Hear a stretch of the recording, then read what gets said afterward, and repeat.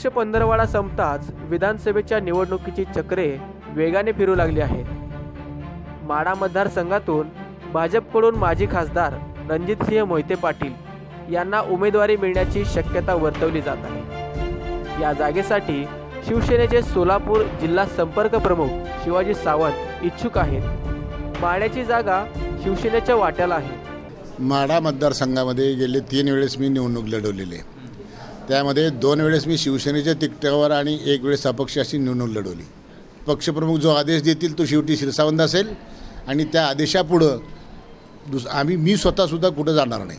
परंतु मंत्री तानाजी सावंत यांना भूम परांडा वाशी ही विधानसभेची जागा दिली असल्यामुळे सावंत यांनी या जागेसाठी जास्त हट्ट धरला नाही। लोकसभा निवडणुकीत माढा मतदारसंघात माळशिरसमधून 1 लाखाचे लीड दिल्यामुळे भाजप पक्षश्रेष्ठी मोहिते पाटील यांच्यावर खुश असल्याचे समजते।